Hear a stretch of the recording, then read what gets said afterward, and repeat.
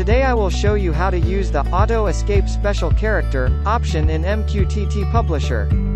When a JSON, simple, formatted message is published, it may contain special characters such as backslash, or double quotation mark.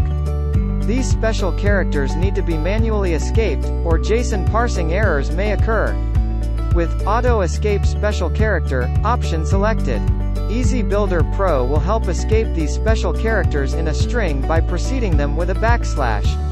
Hat is, a backslash is written as backslash backslash, and a double quotation mark is written as backslash quotation mark. This tutorial video includes 2 topics. 1. How to create a topic with Auto Escape Special Characters option enabled. 2. Running the program. Let's create a CMTX project. Click IIoT Energy MQTT on the toolbar to open MQTT dialog box. In this tutorial I will make the HMI serve as an MQTT broker.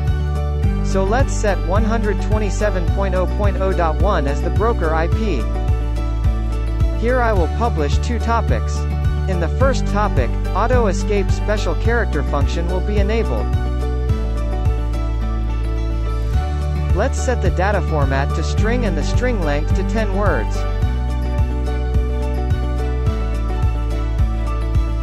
The Auto Escape function is only available when the data to be published is a string. Let's create the second topic. The published content will be the same, but this time I will disable the Auto Escape function.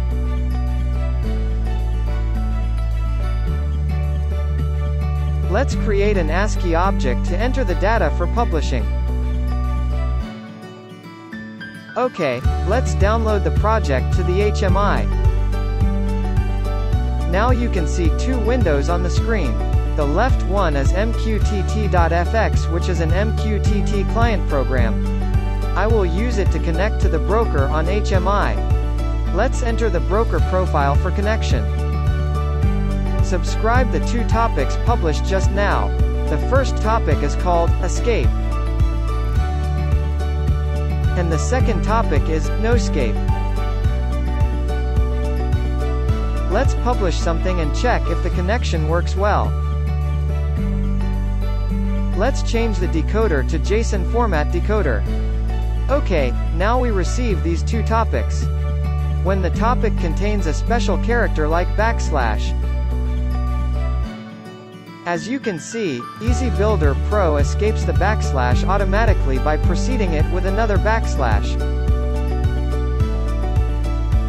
The decoder can't parse the data in the second topic since the auto escape function is not enabled. Let's enter a double quotation mark, which is also a special character. EasyBuilder Pro will escape it if the auto escape function is enabled. This is the demo of Auto Escape Special Character function for today. Thank you for watching.